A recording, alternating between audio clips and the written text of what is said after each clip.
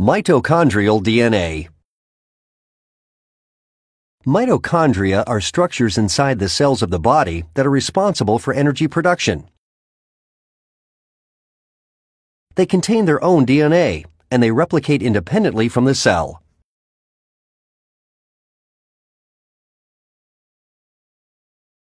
Mitochondria are passed through a mother's egg directly to both her sons and daughters. In turn, her daughter, but not her son, passes mitochondrial DNA to her children. Because mitochondrial DNA is passed through the maternal line from mother to child, it contains information about a small number of a person's ancestors. However, since it passes from generation to generation with very little change, mitochondrial DNA is a rich source of information for deep ancestry, going back thousands of years. Discovering our ancestral heritage through our mitochondrial DNA. Every time a person is born, their DNA is a completely new combination of those that came before.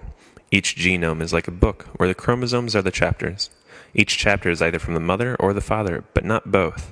If you look closely at the words in those chapters, they would be a jumbled mix of your grandma and grandpa. We have 46 chromosomes, 23 from our mother, 23 from our father, and they are found in the nucleus of almost every one of our cells. Sexual reproduction changes the combination of that code, but it's not the only thing that does.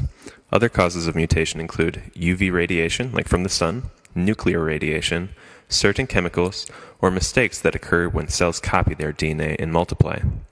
Here's a key thing about mutation. There's a regularity to the rate of mutation. What this means is that you can look at the difference between genetic codes and read how long it has been since they parted from their origin.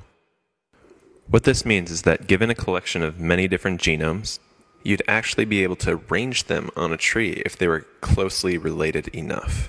But it's impossible for a much larger group, separated by much greater amounts of time, because the code just gets too random too quickly. And this is where we return to those 46 chromosomes I was telling you about earlier. I wasn't being quite fully honest. We actually have 47, but the 47th isn't in the nucleus of the cell. It's in our mitochondria, the quote-unquote power plants of the cell. And get this, it's circular, just like bacteria. The reason it's just like bacteria is because pretty much it used to be just bacteria. About 1.45 billion years ago, before multicellular creatures existed, a couple of cells bumped into each other. The little one was engulfed like cells will do. The cell wasn't eaten, however, but rather moved in, essentially making a permanent home of the big cell. That little cell is the mitochondria that we have in every one of our cells.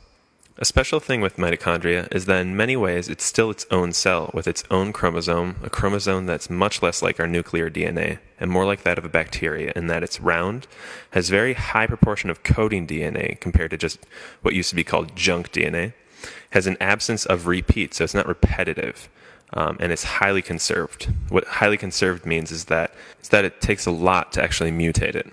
And unlike even bacteria, no sex ever takes place, meaning no recombination of genes and the only reproduction is via cloning. Now, it's not just those attributes that make it important. There's one other thing that you need to know about mitochondria. We only get them from our mothers. When a new zygote, or in our case, the first complete cell of a human being, is formed by the union of sperm and egg, that sperm doesn't take any of its mitochondria with it.